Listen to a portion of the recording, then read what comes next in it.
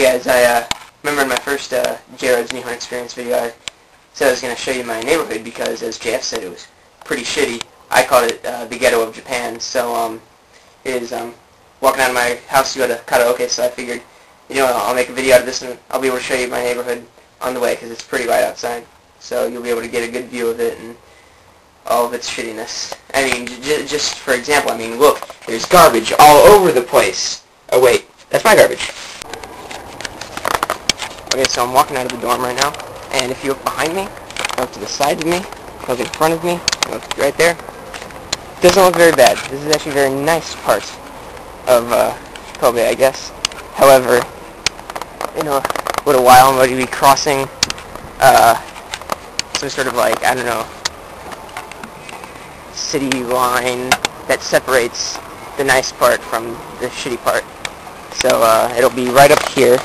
See, it goes over a train overpass, and that's pretty much where it turns bad. So I'll resume this after I get there. Okay, I'm underneath the bridge right now that the train goes under. And it was weird. I was thinking, I'm slowing down right now because there's like a bunch of Japanese people around me. I don't want them to think I'm weird or something, but... And here's how it changes.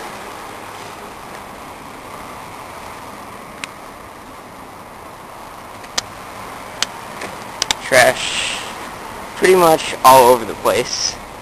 See the buildings, kind of. Well, this is underneath the railroad tracks, but still.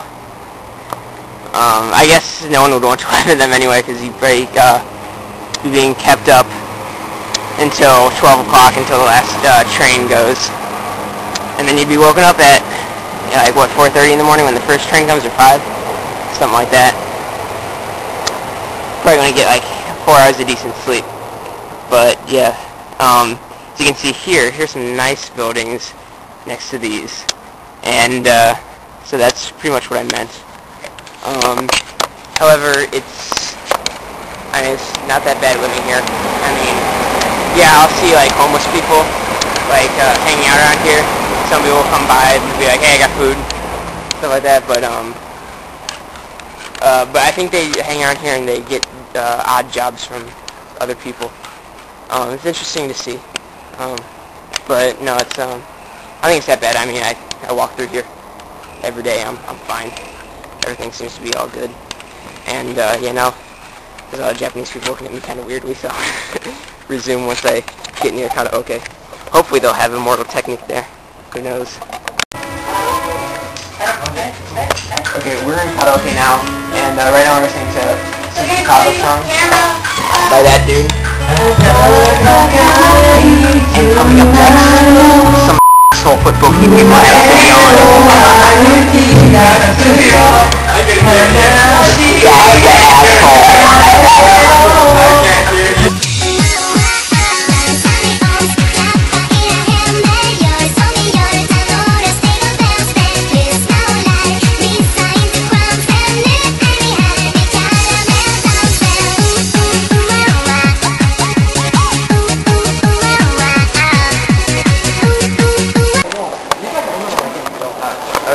Well, that's about over. We got out of the karaoke. We went to this Italian restaurant called Gazzi Gardens, and we had pretty good pizza actually, which is very rare for Japan to actually have good pizza. Mainly it's these like the tortilla stuff. they're like they're Japanese people interested in my vlog, and this person is escaping me. You can't escape.